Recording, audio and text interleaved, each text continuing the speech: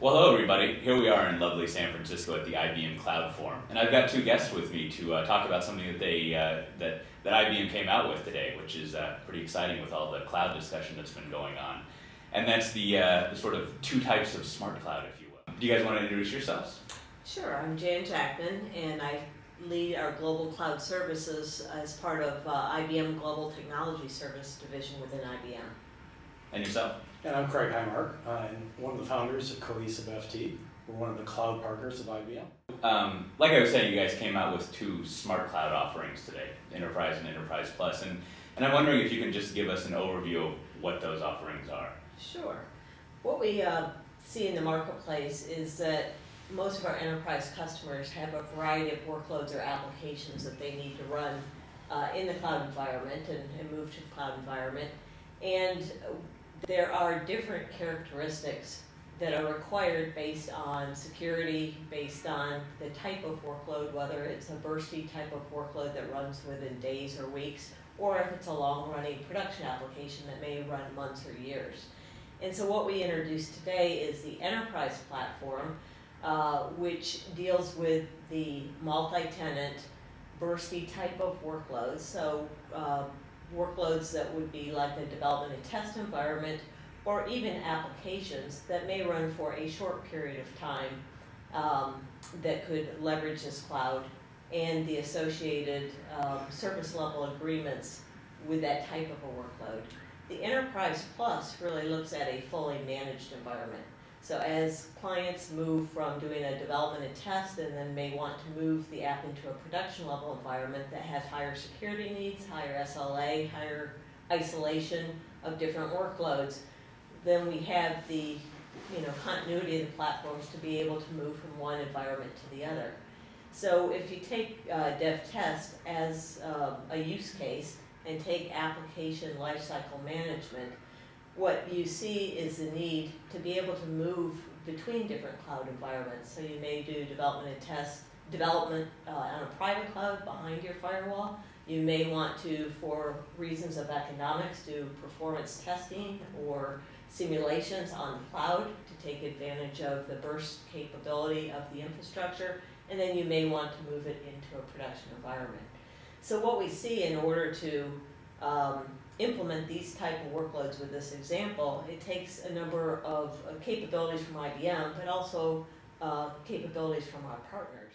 One of the things that I am starting to like about the Enterprise and Enterprise Plus offerings, or your guys' take on what the enterprise in cloud is, if you will, is exactly that you're getting into, that different workloads or applications or different stuff, to really abstractize it, if you will, that you're running on the cloud sort of demands different handling in the cloud. And at some point you need to get above the level of, we're achieving all this cloudy goodiness with standardization and things like that, but above that there's still sort of, we don't want to all have the same application, I guess, or we don't all have the same application that we can use. Right.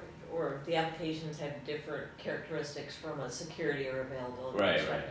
And to that end, I mean, how is Cohesive FT helping manage all those different workloads in the cloud? Well, instead of the technical term stuff or even the more specific workloads, we tend to use the word application topologies. Right. Because the real unit of work at the enterprise level is actually the application topology. So typically a cluster of 3 to 10 servers working together that provide some business functionality.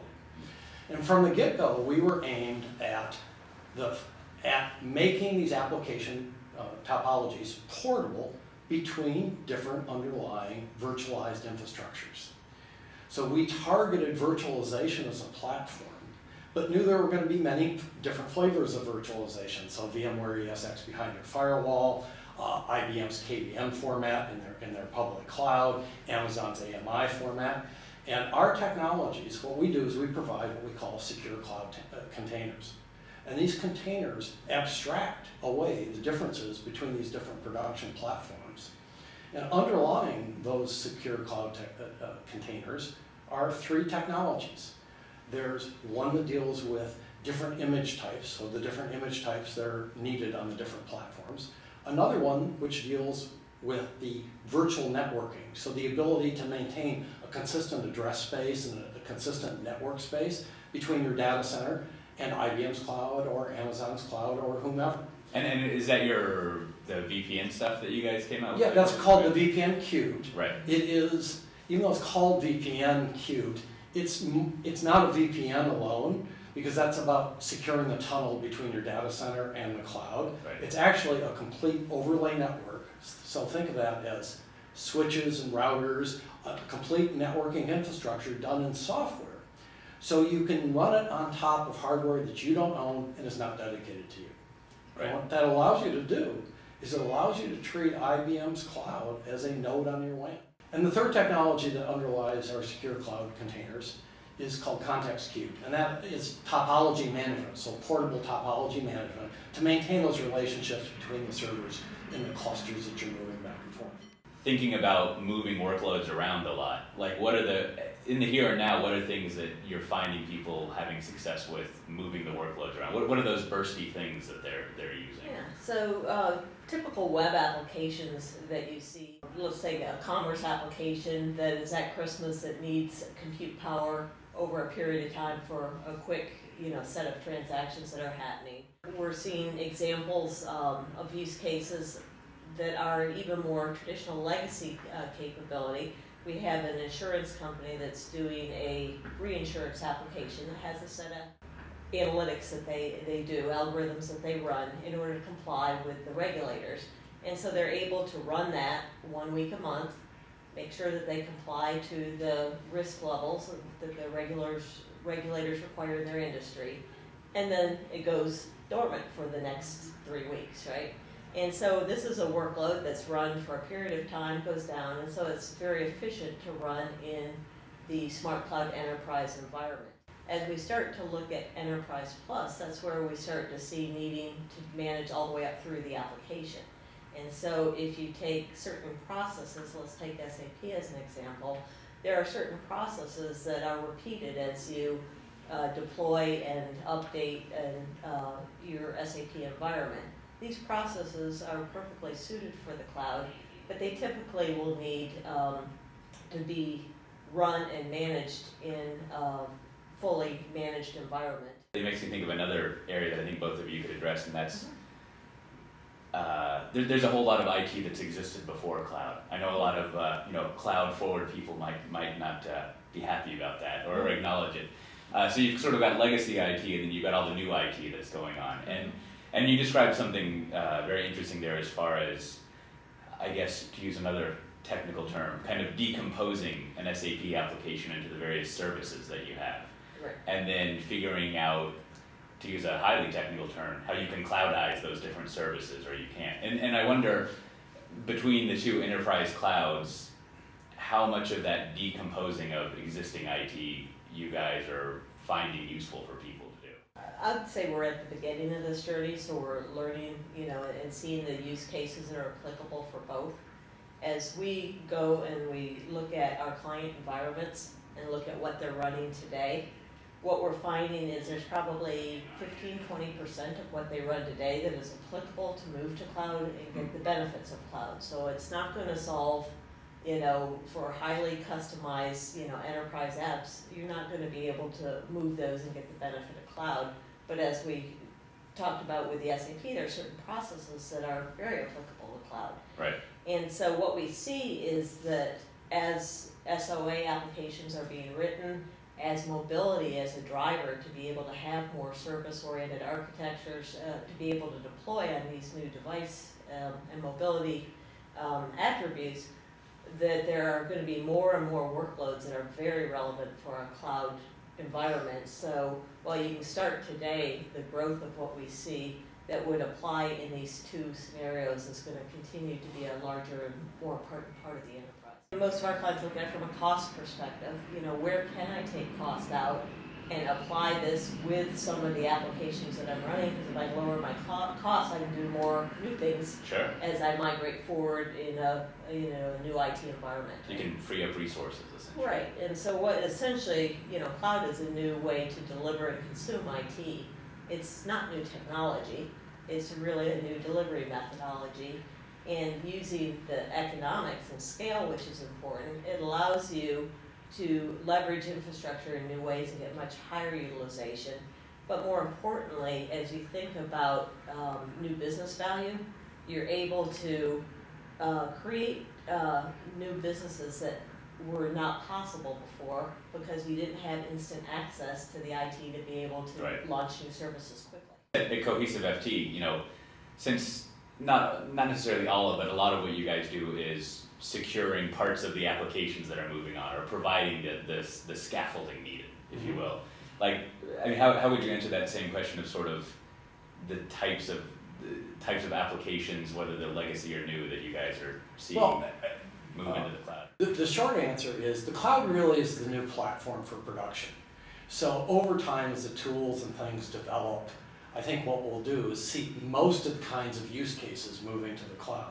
Your earlier question about, well, what use cases are there that can only be done on the cloud are the kinds of very bursty types of applications, the cyclicality of seasonality, or for example, the parallelization that is needed to do massive Monte Carlo simulations or something like that. Right.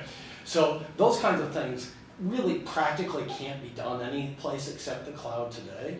But I think we've got to look at the cloud as a next generation IT platform. And we're seeing compelling evidence about the cost savings that people get realized by moving to the cloud. I think more important than any of that actually is the speed and the agility that the cloud enables. And what we see is that a typical corporate takes 90 days to requisition, stage, and deploy a physical server. Using our Elasticserver product, you can do the same thing in 15 minutes virtually. And I actually am a former business guy that moved over to IT because IT was a constraint. And I think what you'll see is that over time, the cloud infrastructure and the types of tools that go on it are going to eliminate that as the constraint to changing your business process. So enterprises that don't move in this direction are going to be at the risk of having much longer cycle time in changing their business processes. The conversation of cloud giving you agility, or I've enjoyed that recently because agility has been a word of something that we all want in IT forever, and I feel like it's sort of hasn't been well defined with a credible technological basis, right? Whereas when you look at cloud, you can say, well, agility means doing things faster and therefore being able to do them more, so you're not sort of stuck into an old plan, if you will. And I think a lot of cloud technologies have demonstrated that you can actually achieve that. It's not just sort of like an aspirational promise that we all want to get towards, but it's something that has been demonstrated to actually work. So if people are interested in this stuff, for as many tangible benefits as the smart cloud and other clouds seem to offer, where do they go to start getting it? like what's the, where can they go get this off the shelf? Great. Well, if you look at our Smart Cloud Enterprise, you can go on the web today. You can sign up for it and test it out, right? It's available on the web. You can access it, provision servers, and go and be able to test out these tools. Now, most of the enterprise customers really are looking for help for a roadmap. How do I apply it correctly? Because if you just jump into this, you might be picking workloads you get no value.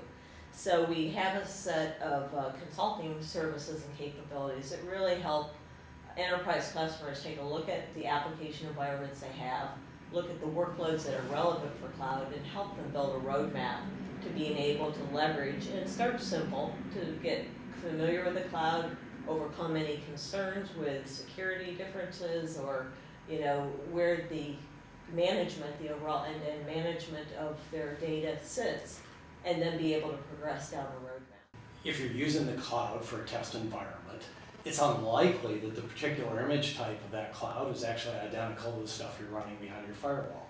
So you describe this as a bridging technology, and that's exactly right. So do your scalable testing in the cloud, and then if you want to run it behind your firewall using our technology, you can import it back and it'll run translated automatically instead of doing yet another manual migration.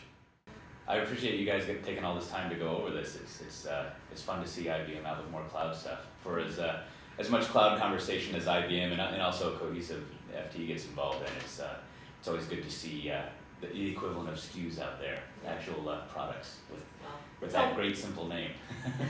It's always exciting when we see customers benefit from it. Oh, sure. So that's certainly our goal, is to make sure that there's business value for our clients. Absolutely. Well, thanks again. All right, thank you. Thank you.